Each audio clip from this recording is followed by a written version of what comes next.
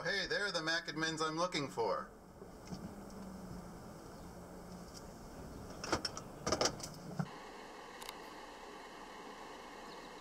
MacAdmins just waiting around for a ride. Yes, on the side of the road. Yes. Completely unplanned. Nonchalantly. Yeah. Yes. So you wanted to play some tunes? Do you want me to tell Siri to play something? No, I think I'm okay. How about you? I would like to hear some music. I mean, we are at the MacAdmins, so we have to do some Apple music, obviously. Like maybe something from a keynote. Yes. Yeah. Steve Jobs' last keynote. Okay. Or maybe you can play some Backstreet Boys. How about we skip that and just go straight to Rammstein? How about the Cuban Music Crisis? You guys know them? No. No, never heard of them. What about that song that has Parthenogenesis in it? I don't think I was born when that came out. So, yeah. I don't think I was. Guns N' Roses, Metallica. Yeah, classics. Pearl Jam. They have that song that Jeremy. Oh, I don't like that song.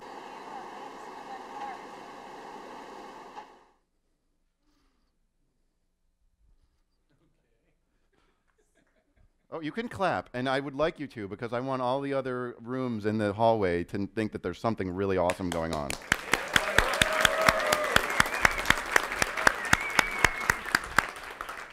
Because there isn't. All right.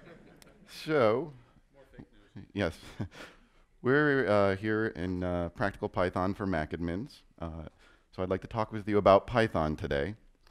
I believe in audience participation, and that's why I'm particularly disappointed about the way I've set up this session, because there just won't be any. No, just kidding. You can ask questions along the way, and we'll have a chance to ask questions at the end if we get through everything. And I have the catch box, and instead of throwing it, since I've been playing volleyball lately, I might try to set it.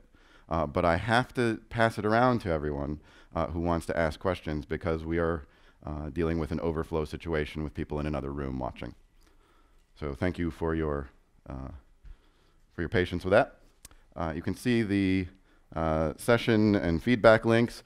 Since you just saw the video, this might be the best time to submit the feedback. It's probably not going to get any better. And if you happen to want to try Keynote Live, because I have no idea how it works, that's the link for it.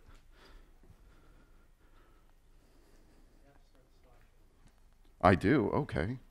I did start the slideshow. All right, well then forget Keynote Live. Apple. I'm Jeremy Reichman. I'm from Taman Technologies. I live in southeastern Pennsylvania, near the city of Philadelphia and the state of Delaware. And you can tell that I've been having a good day because I had breakfast at the Penn Stater.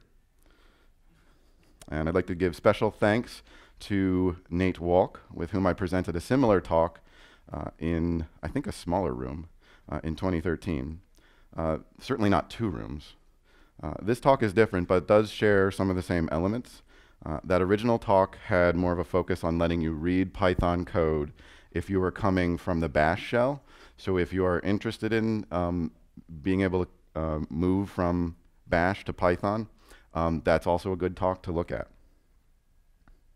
And I want to give a little shout out to the Philadelphia area MacAdmins. We have an active group meeting monthly in the Philadelphia area, and one of the organizers is over there. So if you are interested in that, please check it out. And I'm very thankful that Penn State gathers us together in such a fantastic conference every year.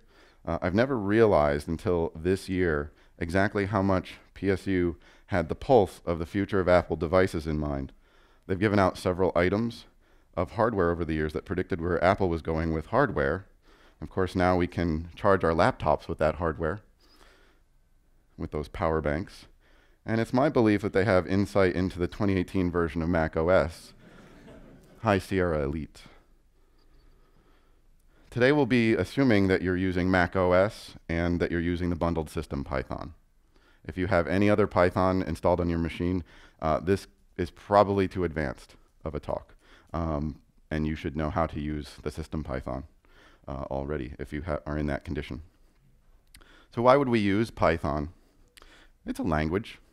People use it to get work done, and you can use it on macOS.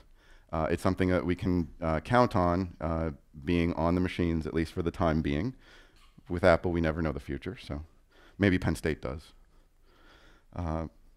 In terms of where Python sits, it's currently at number 5 on the TIOBE index for programming languages. So if you want to learn Python for no other reason that you have a career after the Mac is no longer a thing, which might be 2019, then this could keep you smart and employed and potentially lovable. Python is easy to learn. It's designed as a beginner's language, and its code is readable in English. And one of the things I love, and I'll talk about later, is that you can lint the code, and that just means that you can check that it's correct before you even run it. It's very powerful, and the system Python has batteries included, just like almost all Python distributions, which means that it has a lot of modules that handle functions for you. And a lot of the practical talk I'll be doing today is using those modules. Instead of doing things in bash with sed and awk and so on, or sometimes sed and awk, if you like that kind of thing. Python handles spaces really well in strings, which is something I always get frustrated with in bash. It also handles character entities in Unicode, which is nice if you want to use characters beyond the ASCII character set. And it scales up to different kinds of problems and goes all the way down to small problems. It's also maintainable. Because you can read it so well, you can be your own maintenance programmer more easily in the future. Don't discount having to edit your scripts in the future, unless you're planning on the Mac going away in 2019. You may choose not to use Python, in which case you might be in the wrong set of 2 rooms. But it is different from the command prompt that you see, the bash command prompt that we see by default in the terminal on macOS. And it's a different mindset from Unix shell scripting because you're doing different kinds of programming tasks. And you might not want to use it because you have to use a lot of shell utilities. Getting to shell utilities in Python takes more code to do than it would take in bash. You also might not want to use it because your organization doesn't want to. They may not want to take on another language and have to hire special unicorn people that know Python. And the other people on your team, if you have a team, might not want to use it. And it is still more complicated in some respects than using bash. We also have to deal with Swift. Swift, in a big picture perspective, is meant to scale from systems programming all the way down to scripting. And it raises the question on the Apple platforms of Python for MacAdmins. After all, we cannot manage iOS, tvOS, and watchOS. If you need to stand, please do, at this time with Python. We also cannot manage those devices with Swift either, so they're pretty equal in that respect. So I believe that Python does continue to have advantages today. If nothing else, it does show in the TIOBE rankings that Python does have a wide reach, even beyond what Swift and Objective-C have. I don't know if they track bash or other Unix shells, though. So Python is currently bundled with macOS and has been since the beginning. There are alternative Python installations, as I alluded to earlier, but they are not guaranteed to be on a device. So you may not have access to those capabilities if you can't guarantee that that the alternative Python is there. You can depend on the bundled one. Python on macOS is currently at version 2.7.10. And the latest version of Python overall is Python 3.6.1, at least last I checked. Might have changed in the last week or so. And we just can't depend on Python 3 at this point. When I gave the talk in 2013, I said that Python 3 was dead to me because it was not available built into macOS, and so I couldn't depend upon it. And it's kind of strange that so many years later that's still the case. Hopefully at some point Apple will pay attention to those scripting languages and update them to their latest versions, including Python. We can use it anywhere that we want to do some scripting that manages the system or user environments. We can also include Python scripts in packages if you use the convenient bundle of scripts idea for creating packages. You cannot use them within the macOS installer upgrade environment, although that seems to be going away as a way to add in packages with things like create OS 10 package. And you can also use it with management systems.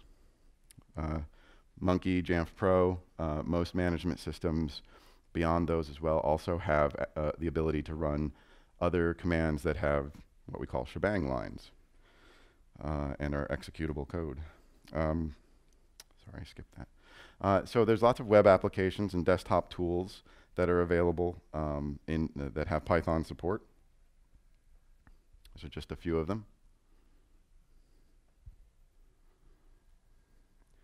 And I think Python can be a win anywhere where scripts are longer than a couple of lines.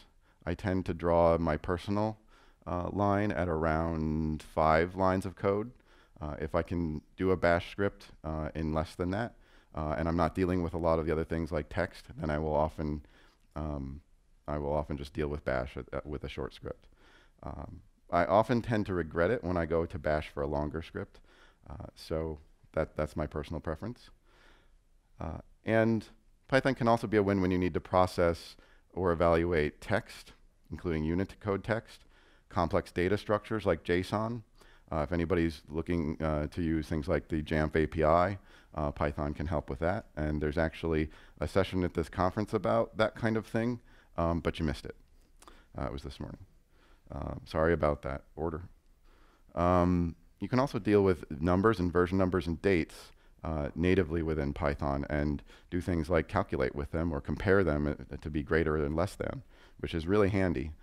Doing the same kind of thing by comparing strings in bash ends up with some cumbersome solutions. And Python also lets you call in system frameworks. So you're actually calling some of the code that Apple puts there, and it's the same thing that other applications would be using. So let's get started with Python. In the terminal, if you want to follow along, and you happen to have downloaded the GitHub repo, it doesn't matter. It just gives you some sample code, sample files at this point. I will put more code into that GitHub repo. The sample scripts that you're seeing here will go into that GitHub repo, but you do have the files that I'll be working with. They're data files like CSVs and other things like that. So once you go into a directory and then type the Python command, the Python interpreter starts up and you get some version information. The Python interpreter is interactive, somewhat like the bash shell. It does start in whatever directory you are currently in that terminal session, and it inherits your shell environment and possibly some other environment variables if you choose. It has a command prompt that looks like greater than signs. And if you want to find out where the Python interpreter thinks it is in your file system, you can start off by importing the OS module. This is the first part of batteries included. So Python puts a lot of functionality in modules. There's a core set of functionality in the main language, but modules contain sometimes very critical functions. In this case, we're going to use the method os get cwd or get current working directory.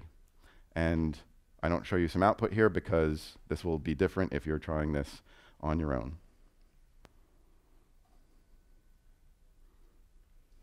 Does anybody want to see that text for a little bit longer? I saw a line or a hand. We are going to have some much longer snippets of code, things that you won't be able to type in while we're going through. I think this is going to be a good session to have the slides for and that GitHub repo later to try those things out. Moving on, Python famously uses indenting or white space to separate code blocks. So the white space indicates where a code block starts and stops. A big important issue is that you must be consistent with the white space that you put into your scripts when you're writing script files. And if you're writing scripts already in any other language, you're probably doing that. So this isn't that much of a change.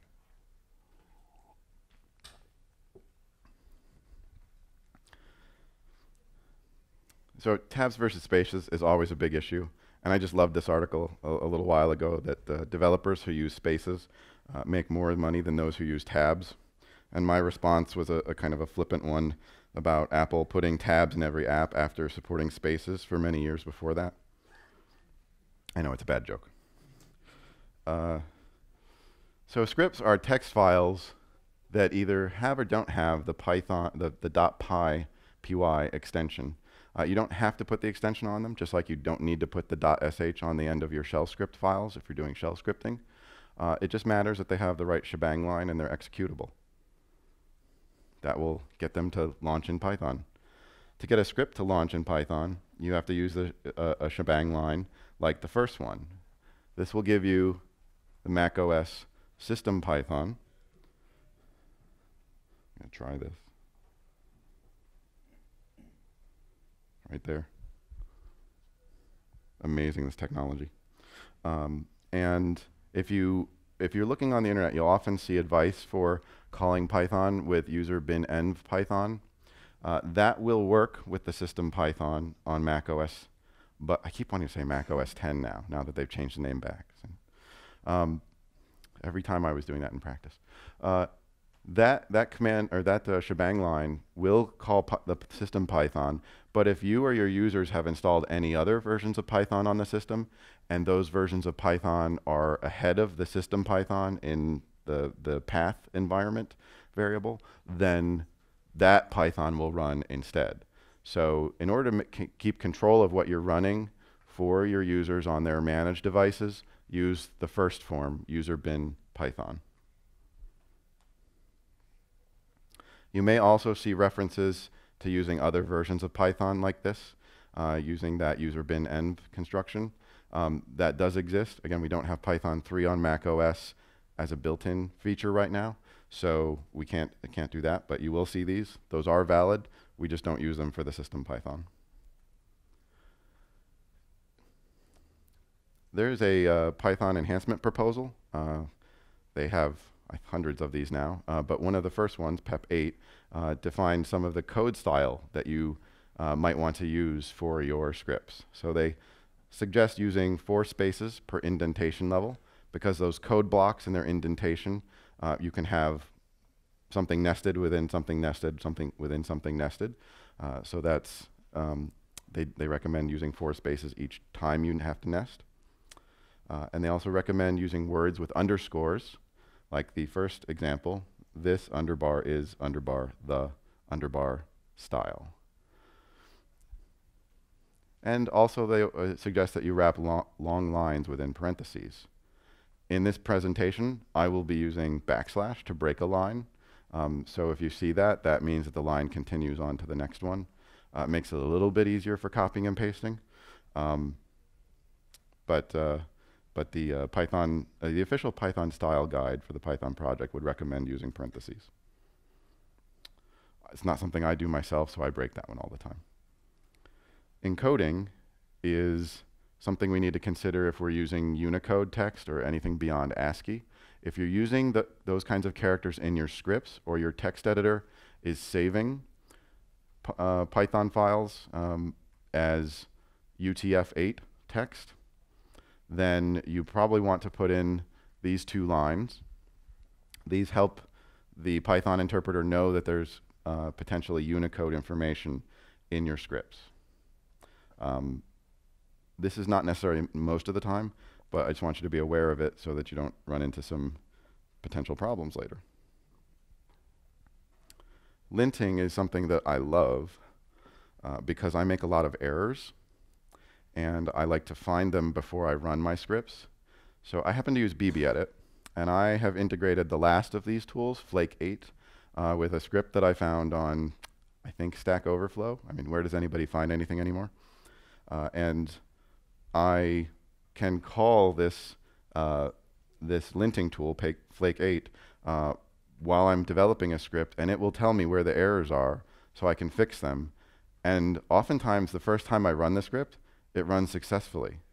And when I started to realize that that was the case, I was just addicted, because I like things to run successfully. I think the technical setup for these is that PEP8 and PyFlakes are all run by Flake8. These are all additional items that you would have to install, and they get added into the list of modules that you have in Python.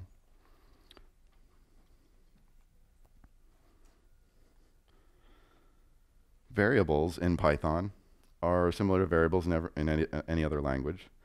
They're names of arbitrary length, so they can just be strings of text, and they can include letters, numbers, and symbols. They have to begin with a letter. That's one important thing. And there's a few names that are reserved that you can't use, things like for, because they're used by the language.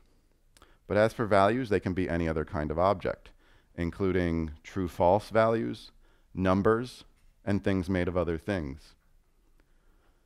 These come into play as the Python data types of Booleans, numbers or numeric items, sequences, and mappings.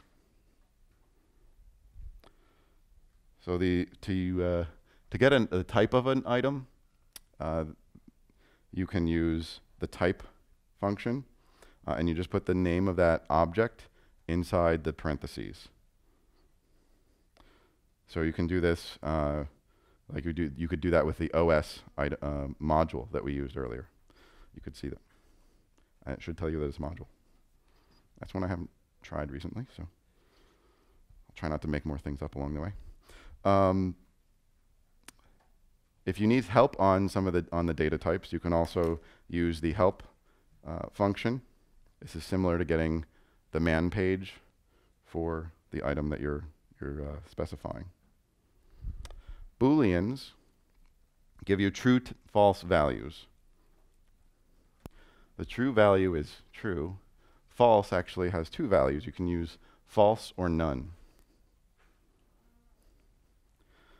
Numeric values consist of integers and floats, which would be floating point values and decimals. And the important thing to note about numbers, the number types, is that they are not quoted.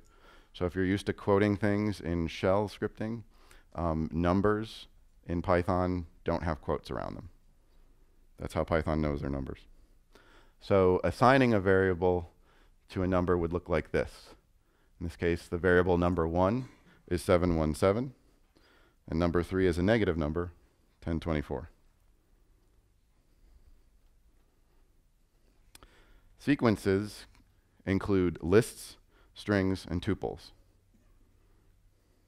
Strings are what you would expect. They're text, they're alphanumeric, punctuation, white space, and character codes. They're always quoted. You can use single or double quotes, and unlike in shell scripting, they're interchangeable. You can also use triple quotes to have strings that include line feeds. So those are handy if you want to have, like a long paragraph that you wrap ahead of time. And you can find out more about the string type by doing help str.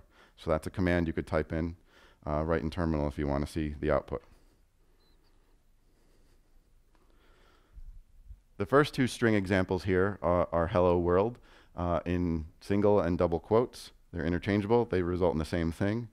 That third line shows you how to evaluate whether the two items are the same, and that should evaluate to true if you type the first three in. The third string is one of those longer strings, and it's triple quoted. In this case, with single quotes. All these triples and doubles and singles is kind of crazy to explain, but that gives you the ability to have that text wrap. And the last string at the bottom is 1024 by 768 in Unicode. That character code is a mathematical multiplication sign. So it's more like typesetting a display resolution. That display resolution was much more common in 2013 than it is in 2017. String formatting is a method for inserting variable data into a longer string. And this can make your variables smaller because you don't have to have a big, long, complex set of text for every situation. You can use smaller variables and insert them into longer strings along the way. In this case, substitute this would be going into the spot where the 0 is in the curly braces, and substitute that would be going into the spot where the number 1 is in curly braces. And this is because Python is 0 referenced, so it starts counting things at 0. So the first item in the formatting list there is substitute this. That's what we call index 0. The other examples at the bottom are a little bit less common, but you will see those in code, and that's another way to substitute in some text.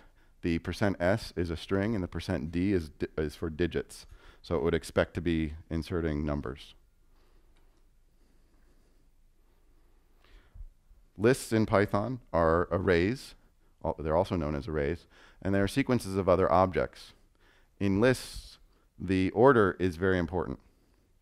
It's the most important thing, in fact.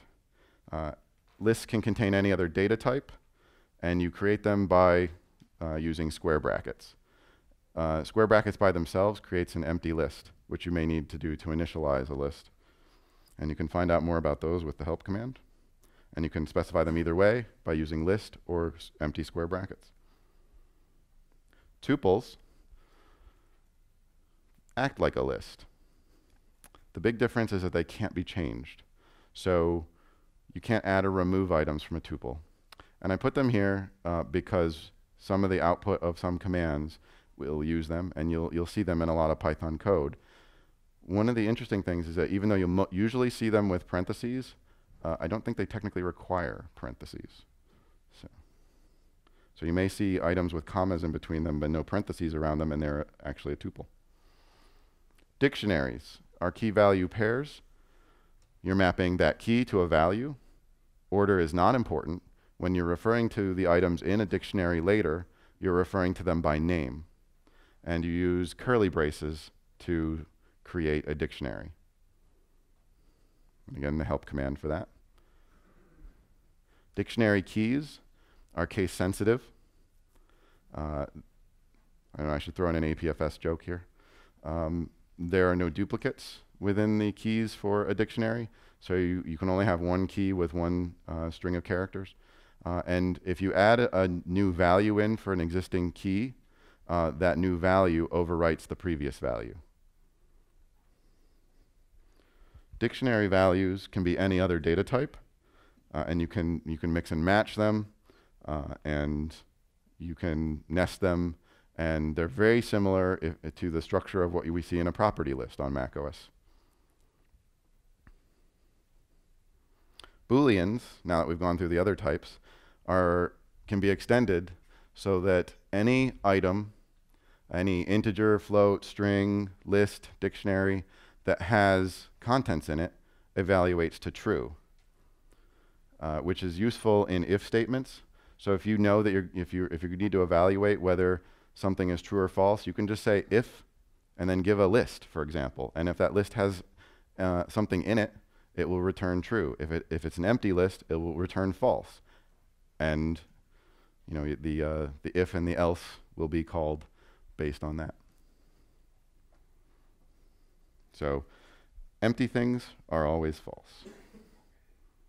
So let's go on a little bit. Most of the practical Python that I've accomplished has come thanks to Stack Overflow, the official Python documentation, which comes up in Google searching a lot, and some intrepid websites that post Python examples. For the rest of the session, I'd like to go through and collect some of those useful tidbits.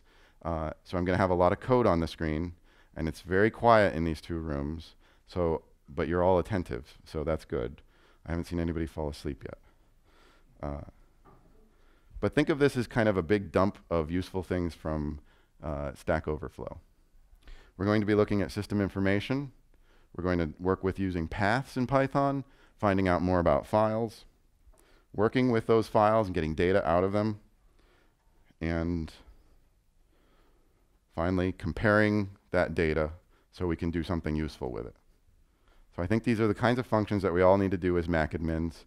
We may not need to do it in the brave future of iOS admins, but let's do what we can while we can. So we're going to start off with system information. And right in the shell prompt, and I know you're probably in the Python interpreter and Slack, you can go back into the terminal and get a new tab to go into the shell, and you can do which-a Python. When you do that, it'll show you all of the versions of Python that are in your path. So if you have multiple versions of Python, they will probably show up here. And hopefully you see, if you haven't used Python before, hopefully you only see user bin Python. We can then run the Python command by itself with -- version, and that prints out the version string of the Python interpreter. To find out that same kind of information inside Python, back in the interpreter, you can import the sys module. And once you've done that, you can use the print command to print the version object in that sys module, or sys module. And it'll print out this kind of information. Sometimes I'll be using the print command, sometimes I won't throughout this. You might want to notice that and see the difference between whether the things I print out versus just call are quoted or not. It might be a Mac Pro for somebody if they can figure that one out. In the last example, we can import the Objective-C binding module, PyObjective-C, and I've actually jammed 2 commands onto this line just to show you that it can be done. Normally in Python, Pythonic code, as they like to say, you would want to have each command on its own line. You'd want to have shorter, less complex lines. That's just for you as a maintenance programmer in the future, and a lot of Python programmers follow that maxim. So in this case, I have the 2 commands together. I'm importing the module, and then I'm getting the version from it. Sometimes you will see these double underbar objects referenced when you take your many daily trips to Stack Overflow. Maybe I'm the only one that does that. I don't know. Honestly, I've never really dealt with what the double underbars mean, so I know you probably want to ask me, but I won't have a good answer. There are probably people at the conference that will. So 2.51 is the version of the PyObjective-C binding. If we want to get more system data, this is also something you can do right on your system. You can import the platform module. This is another one of the batteries included modules. The macOS version info variable is something that I'm setting to the output of the platform macver method. And then I just type the macOS version info variable again and press return, and it prints out this tuple.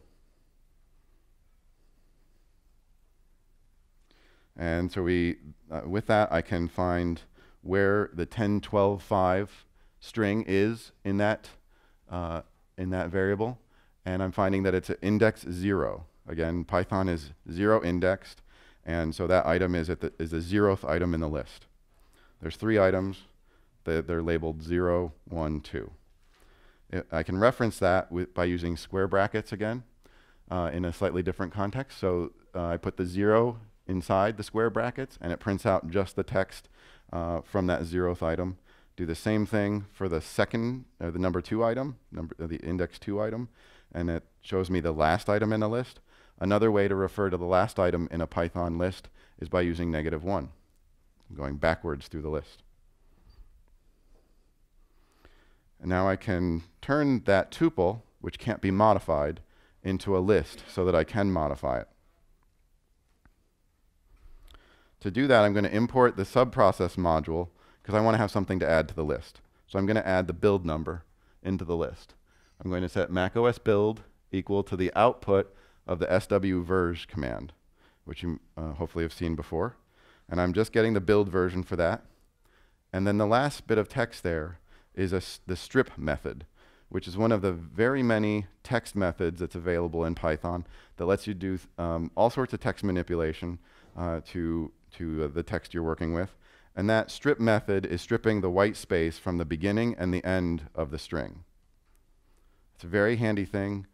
If you're used to doing this kind of thing in Bash, you're probably having to use sed or awk for that to strip off things that you don't want. Python can do a lot of this for you with its string methods. Now I'm appending the macOS build variable to that list. And when I print out the contents of that list, I now have a fourth item at index 3. And it's the build of the computer, the build of the OS on the computer. I don't like that middle item. It just looked ugly. There's a lot of parentheses and commas. So I'm going to delete that. So I use the del function. And I'm going to delete index 1, where that item existed. And I'm going to print out the list. And you can see that those parentheses and commas disappeared. Now there's 3 items in the list again. And then finally, I'm going to get just the macOS version item in the 0th position, the one that we saw a couple slides ago. And I'm going to have that set in a variable all by itself, because I probably need to use that again. Now, user data. Hopefully we have users, because otherwise, why do they have computing devices to manage? So we're going to import the foundation library from Apple. We're going to import just the NSUsername function. And I'm going to use the NSUsername function. It's going to print out Jeremy. That text has a U in front of it. That indicates that that's Unicode text, like the 1024 by 768 example that I had a couple of slides ago. Output of text that you get from Apple's system libraries is going to be Unicode. So the ability to handle Unicode is very handy.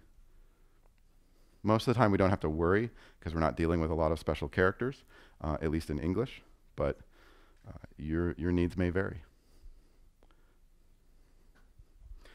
And now this is going to be a little bit long to type in, so you might not want to do this one right now. But we're going to import 2 more functions from the foundation library from Apple. And I'm going to create a user data dictionary using the curly braces. And I'm going to set 3 strings as keys: username, home directory, and full username.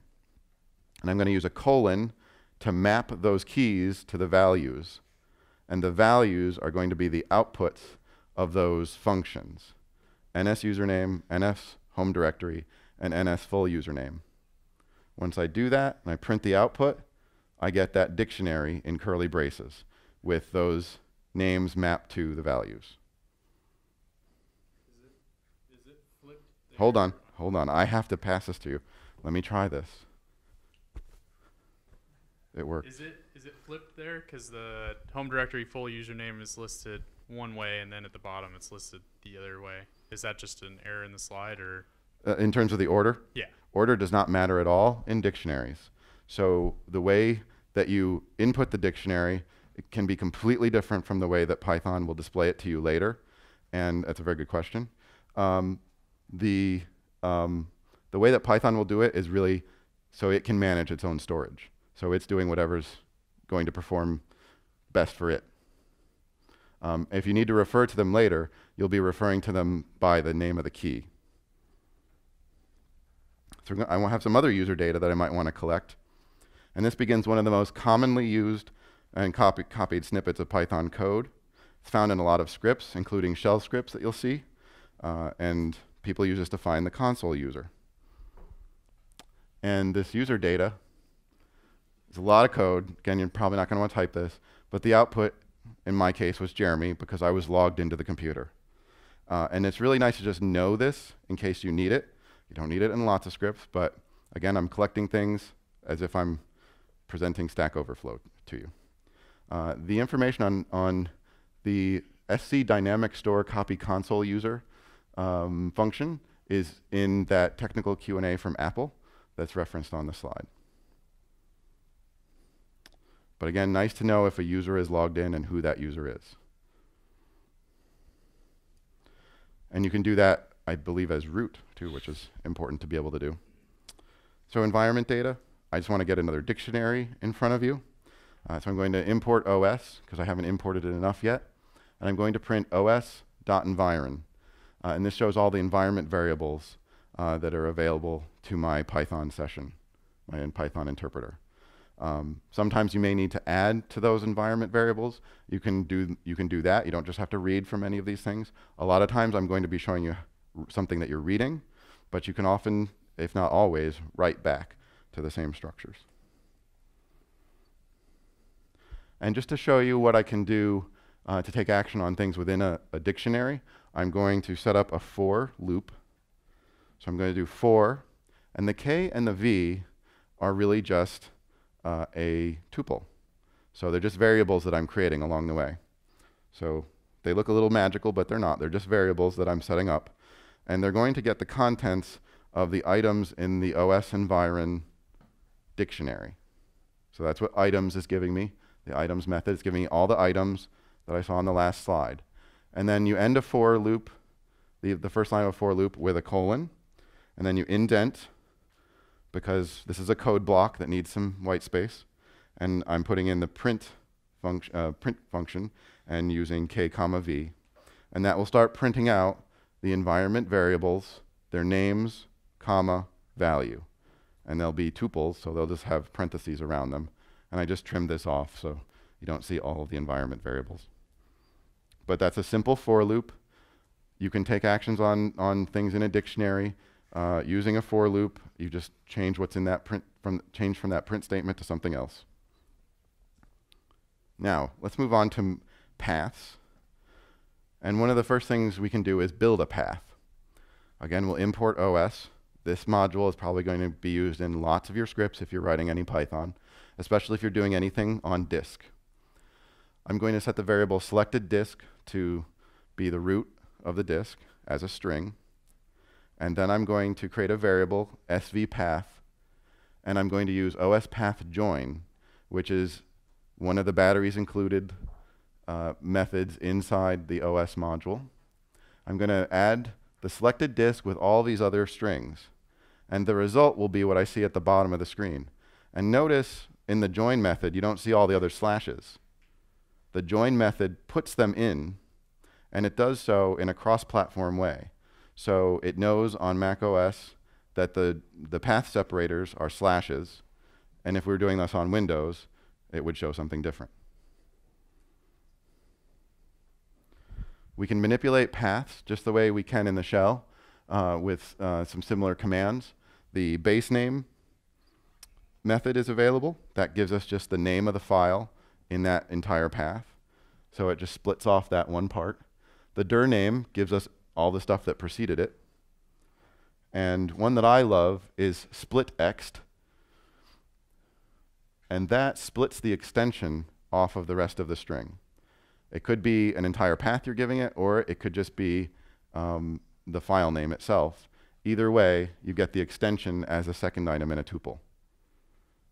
And I find that really useful, rather than having to figure out where the period is and trying to manipulate things that way. They've already thought of this. They've done it the right way so that you get it, especially in a cross-platform environment. Oftentimes I want to find files, and one of the most frequent ways I find files in Python is with shell globbing, strangely enough. And so there's a module for that that's built in called glob. So I'm going to import that. It's one of my favorite module names. And I'm going to set, you can see this variable is old now. It's OS 10 install, and I'm going to use the glob method in the glob module. I just love that it's glob glob. Some days I walk around saying that. And I'm putting in a string, and the backslash lets me continue on to the next line. And that string has asterisks in it that are just the same thing as using asterisks to do shell globbing in bash. And this prints out a list of all the different macOS installer apps in the applications folder. I didn't actually have all of them installed, so I did fudge that one a little, but I thought you'd like seeing them all. And this is not necessarily the order they would have printed out in. Because I was fudging, I put them in the right order in reverse chronology. So we can also do a find files by searching, and for that you can use the os walk method. I find OS walk complicated, and I always have to read about it every time that I use it, and then I realize that I don't use it very often, and I'm hoping that you don't either. I don't want you to get anxious about using it. It is very handy, and I do use it from time to time, but it's just not the most frequent thing, so I'm not going to put a whole lot of put any explanation behind it. But if you happen to already like using the find command, or even sometimes the md find command, you could also use those tools with the subprocess module and call those and get the results from those shell utilities. These options exist if you want. URLs, though, I do have to deal with from time to time. And one of the things that I think is interesting is that Python understands URLs. It has modules to deal with things like that.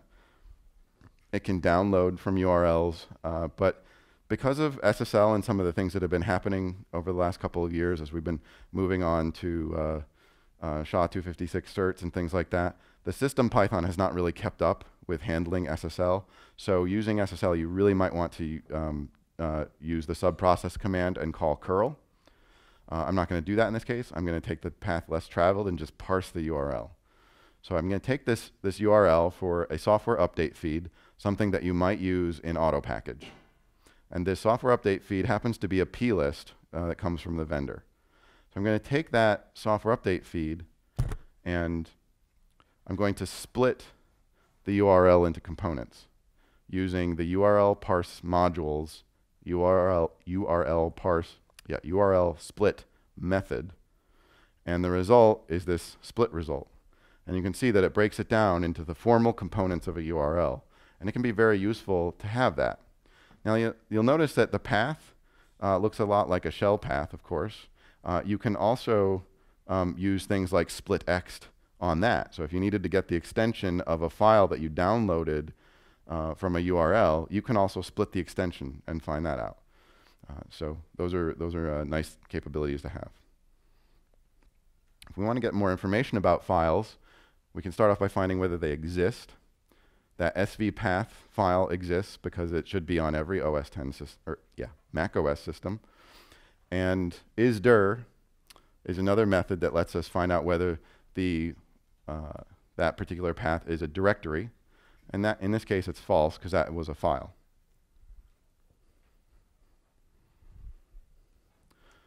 The isLink method will let us tell whether the path that we give, in this case I'm putting it right into in between the parentheses for the method call, and we're finding out if it's a symlink. And /temp on macOS is a symlink, so this returns true. I can do the same thing for /private/temp, and it returns false because it's a directory.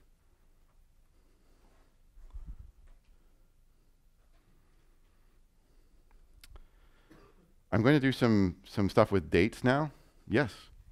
What would private be in that last example? Catchbox. Thank you. Thanks.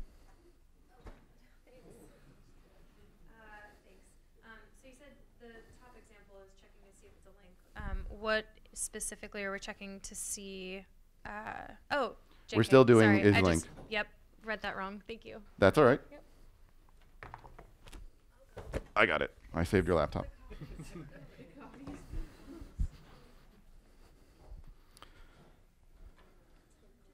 I was going to draw on that slide, and I was all ready. Oh, well. All right, so I'm going to do some date math, and date math makes me thirsty, so I'm going to get a drink. The way I do a lot of this is by using datetime, the datetime module. Python has a lot of functions built in for handling some very, very interesting data types, and dates and times are one of those.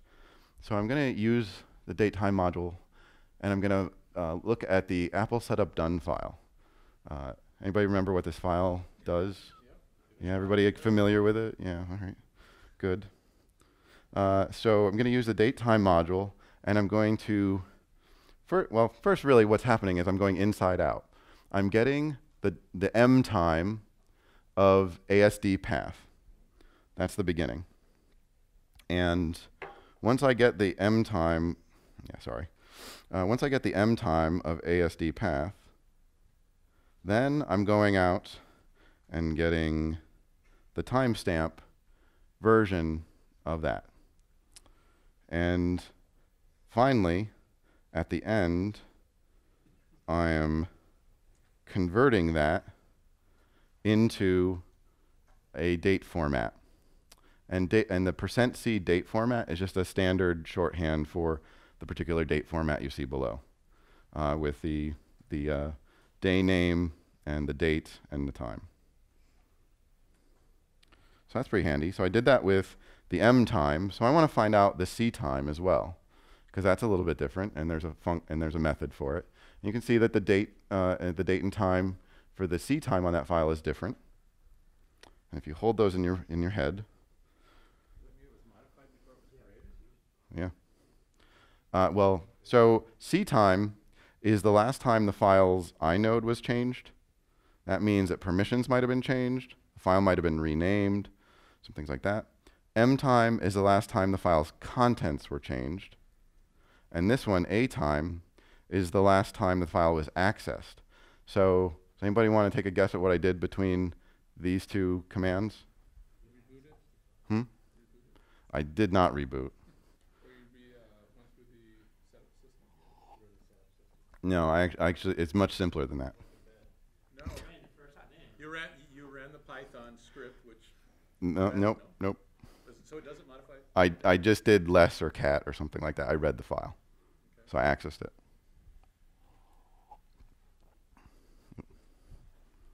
That was, I guess, too tricky. Do the earlier Python commands against that file change its access time? Thank you for that. Do the earlier Python commands against that file change when it was accessed? Because it looks like they should. Well, they didn't, because I ran these commands sequentially on my device, and you can see that the file was last accessed.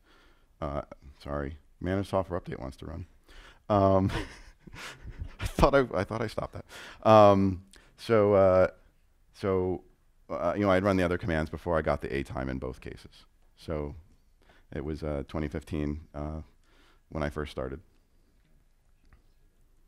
So now we can find some more information, and these are kind of complicated looking. So I'm putting them here mostly for reference. I don't actually do a lot of this in Python, but you might need to, depending on what your needs are. So this is how you get the mode for the file. We're using 3 different modules, OS, stat, and PWD for these examples. And this gives me the output of the numeric mode of 0755 for private Etsy. And for the same thing on /temp, since we've been using that path, it gives me 01777. And I did /private/temp just for good measure, because we've got a symlink and a directory, and it gave me the same thing. Yes? I'm terrible about remembering the catch box. So the syntax that you're using there, where you're kind of chaining the methods together, is that the equivalent of piping stuff in Bash, or does it compose compose into one call? Yes and yes. That's the way I think of it. I am doing something similar to pipe in the sense that I'm taking the output of one function or method and essentially passing it on to the next one. And it's all a matter of what's inside parentheses and what's and then there's also the periods that you separate. So once you have an object, you're usually running methods with a period after them, and that's, I think, to me more like piping. Whereas when the methods or functions are within the parentheses, I feel that's more like just one big call. But, okay, thank you. But technically, I don't have a good answer for that. And sometimes when I can't get things to work, I just muddle through it and check Stack Overflow again. Okay, thank you. I'm trying to show you these things so you don't have to go to Stack Overflow, even though it's such a wonderful site. Now I'm going to get the UID of the owner of the file, and I'm going to use the sample CSV file that's on that in that GitHub repo, and that CSV's UID should correspond to your UID on your system, which might be 501. And since that's a number, I want to convert that into the name, and that's what the PW name method does for me. It gets me the name for a particular UID. And you can imagine that that might be useful in more cases than just getting the owner of a file. You should be able to convert the UID of any account to a name using that function, using that method rather. And one other thing that I love doing is hashing files to determine whether they've changed or not. This happens a lot in places like Munki. If you're using an installs array that might include a hash of files to determine whether something needs to be installed or not. And the hashlib module is built in, and it supports SHA-256 hashes. So I'm going to get that SHA-256 hash of sample.csv. And I do that by opening, sorry, I did the wrong click. I'm going to do that by opening the sample CSV file and then reading it. This is again the nesting that we talked about. And then I'm going to get the hash of that item. And finally, I'm going to get the hex digest of that hash. So that's more or less the way things go in this case. It's kind of complex, but again, it's kind of boilerplate code. All you have to give it is the path name. You can do the equivalent thing in shell by using the SHA-sum command, but if you want to stay in pure Python because you're already there, then this is one way to do that. If you want to find an executable, like using which on the command line, you can use the distutils module. It has a find executable function, and in this case I tried to find rsync, and you can see that rsync, I have a version installed in my user local folder, because I love compiling rsync all by myself. And so that rsync is, overrides the one that's in the user bin folder. So you can use this in your scripts to find the path to a particular executable that you might need to use. So we also may want to work with the data in files, and Python encourages a method of doing this. It's called easier to ask forgiveness than permission, and they give it an acronym. Python documentation is kind of cute that way. And they also have another scheme that they talk about called look before you leap. But they want you to do, it's easier to ask for permission. And what they're trying to do is encourage you to just do something, and if it fails, Python will throw an exception. And you'll see this if you get into doing any Python at all. I get a lot of exceptions, sometimes even when I lint my code. If an exception gets thrown, you can catch that exception and do something when it happens. So it's basically like using the double pipes in shell, where you do something else when your command fails. So this can be really handy. And I just mentioned this because I came across it while I was doing my talk again, and I thought it was an interesting thing to bring up. So this does kind of embody that scheme. I'm going to work with a CSV file, that CSV file that I've been talking about, and I'm going to open that file using the open function and set the results of that to this variable. And then I'm going to start a block of code with try. My blocks of code start without being indented, and they have a colon in them, and then I start indenting after the colon on the next line. So I'm going to set up a reader object, a CVS reader object, and this is coming from the CSV module. And it's going to look kind of complex, but I think this ability to deal with CSVs is just so fantastic that I'll deal with the complexity. So I'm going to read that CSV file that I just found, and I'm going to do it in the dialect of Excel, because the CSV module knows different kinds of CSV files. I think it can even do tab delimited files, which means it's kind of not named correctly. And then I'm going to go through that CSV file that I'm reading, and I'm going to go through it row by row in my for loop. And I'm going to print out the first column of each row. And the first column is the 0th index of the row. So that row is a variable. I'm getting index 0 of row, and I'm using that strip method again to take all the white space off the beginning and the end. And when I do that, well, first, I need to finish my try block. I'm going to do that by using finally. So at the end, when everything is done in that try block, and there hasn't been an exception, like there's been no errors, I call finally, and I close the file, so that it's no longer sitting open with a file descriptor. And then my code will run, and I'll get the first column of that CSV file. And the CSV file in the GitHub repo is one that I created just for this, and I dumped it out of Excel 2011. So it definitely uses the Excel dialect, because everybody should speak in Excel. Now, this is another one that you're not going to want to type in, but it's we're looking at a property list file. And with property lists, you can use the foundation library again. I just want to point out some of the things along the way. I'm getting a path to the xprotect meta plist file, and then I'm using the foundation library to read it. And again, this is more complicated stuff. I just consider this boilerplate code and change things basically where the orange text is when I need to. And then once I've read that, I'm getting the data out of the file. And then once I have the data out of the plist, I'm reading it as if it's a dictionary. So when I'm reading a dictionary and pulling things out, because that's what a plist is. A plist is a big dictionary. I'm pulling the items out by name. So it kind of goes back to your question. So plugin blacklist is one of the names of the keys in the plist. So I'm getting that. And then underneath plugin blacklist, there must be another dictionary, because I'm getting the key 10. And then after that, I'm getting the key inside a dictionary under 10 that's for the Flash player. And then finally, I'm getting the key under that dictionary. This is all one line of code with no backslashes. And I'm getting the minimum plugin version, minimum plugin bundle version. And then I print that out.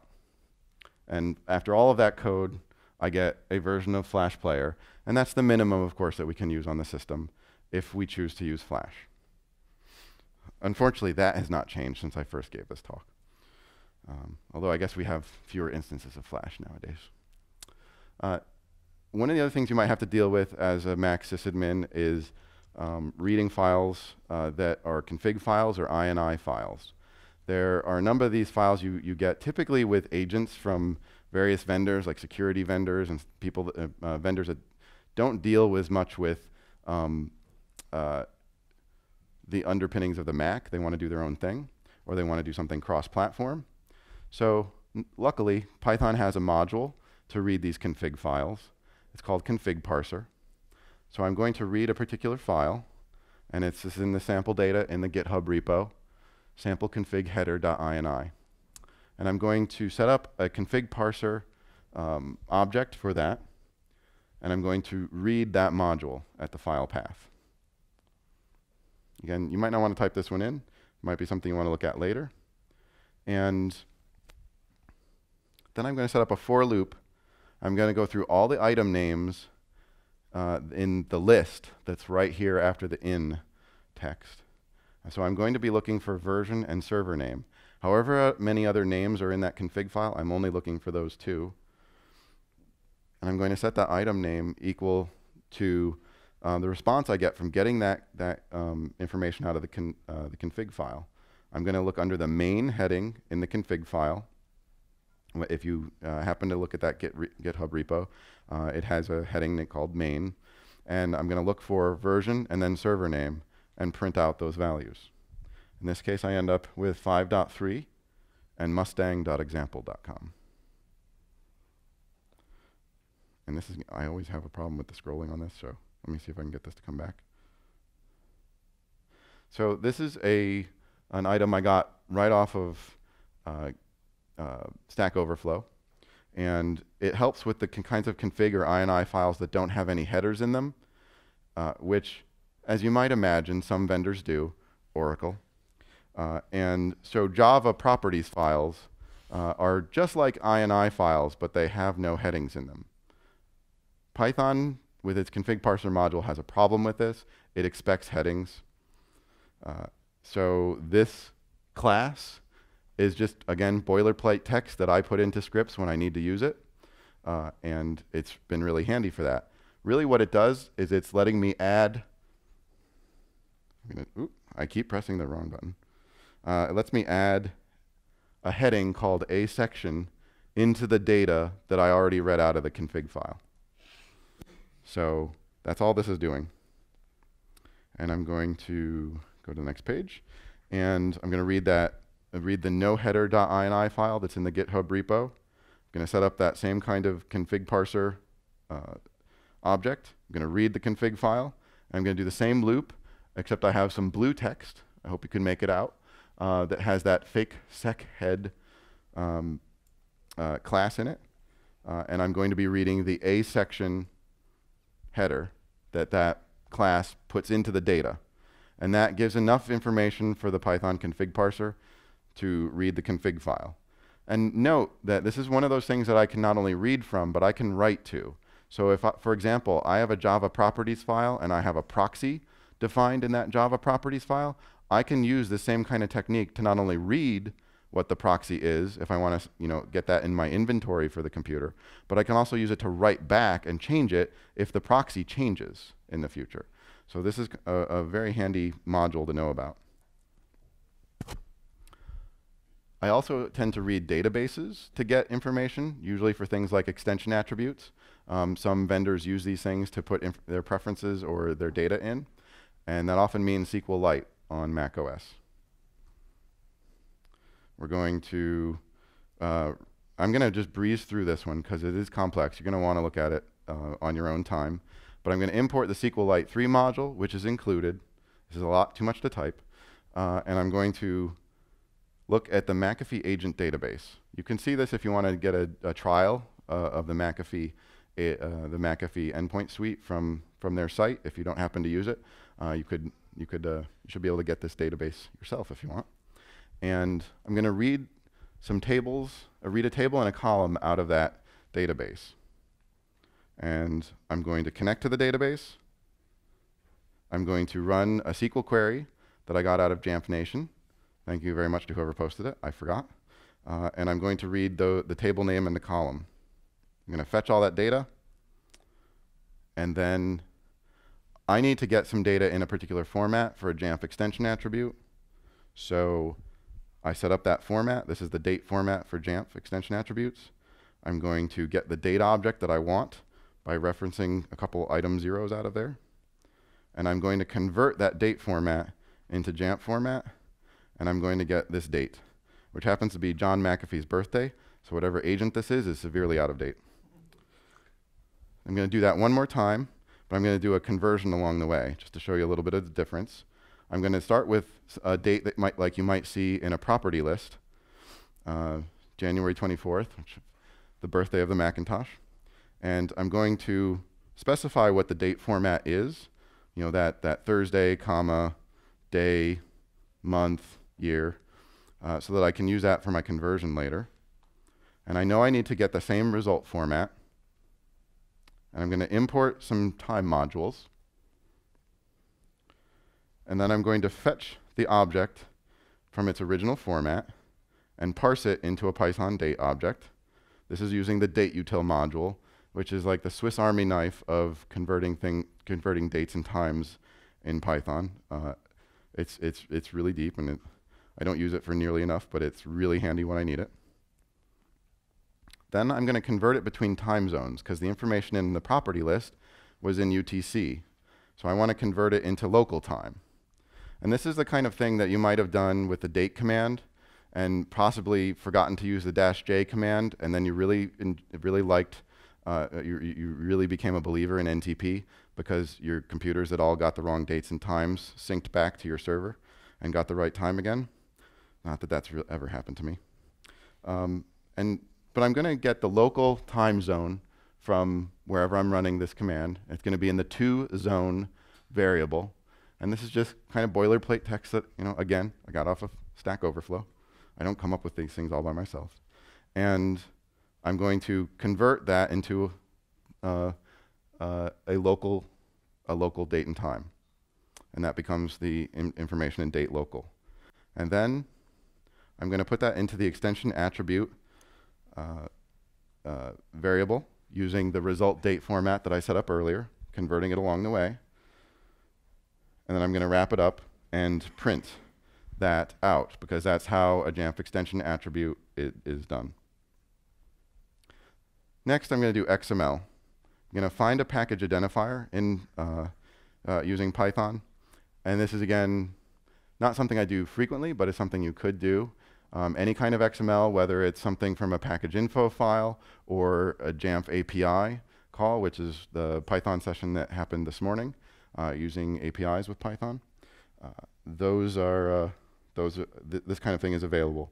So I'm going to pull out the identifier, and in this case, the package info specified an AutoPkg package. And this is something you could try with a Jamf API command. I don't have sample data for that, so I'm going to skip by that one. But it is available in your slides if you want to look at it. And another thing I might want to do is prompt for data.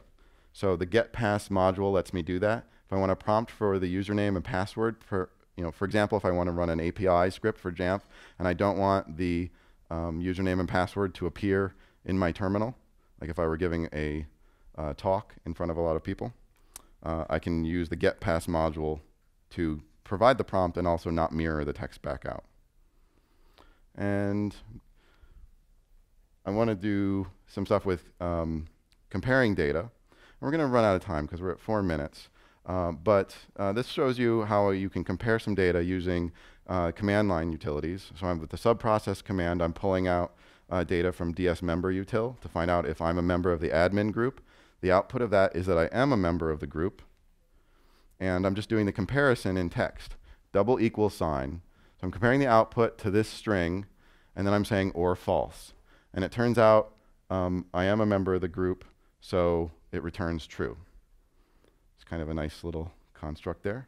And it's error in the slide. It should be dsMemberUtil output. I'm comparing to text in a list. This is a list with one item in it. And the text in the dsMemberUtil output is in that. So some more with dates, because I love doing that. I'm just doing some date math to add 6 months onto a date. And I can do that and add 6 months onto January 24th, and I get July 24th. And versions. This is something I really love. I know some people at the Philly MacAdmins, have saw a talk that I gave all about versions. And I like using the package resources module for this. And it lets me do comparisons. So I can do things like 10.4.11 is greater than 10.4.1. That actually is true using this when I parse the version number. It's actually comparing it as a version number, not just a string of characters. And then I'm comparing 10.4.11 to 10.4.10. And that is also true. That's greater than. And 10.4.11 is also greater than 10.4. And 10.4.0 is the same as, equal to, 10.4 without the .0 on it. So they're very handy stuff. In review, we've gone through all these different things, system information through making comparisons. There are some other Python sessions that are available at the conference. There's one remaining on Friday. There's some others, including this one, that you might want to watch on video. So those are the links. And we have 2 minutes for Q&A if anybody has any other questions. And we'll also have the links here. With the software versions, with your last one, does it see it as mathematical expression where Yes. 10.4.10 or where 10.10 is same Hold as it up a little 10.1? Sorry. Yeah, it actually is comparing them as numbers. So they appear as if they're on a number line, and Python is doing an actual greater than, less than, or equal to comparison. And you can do the same kind of things with dates as well. Okay, so 10.1 would be the same as 10.10. No, it would not be. It would not see it that way? Right, so 10.10 would actually be a higher version number than 10.1. Okay. When you're parsing it as a version. Okay. When it's just a string, no. But when you use parse, you'll get the other thing. Awesome. All right, so we're finishing up. When you're exiting a Python talk as well as a presentation, I don't want you to exit unsuccessfully with exit code 1. I want you to exit with 0, which is success. So thank you for coming today. Thank you to Penn State for having us all, and see you next year.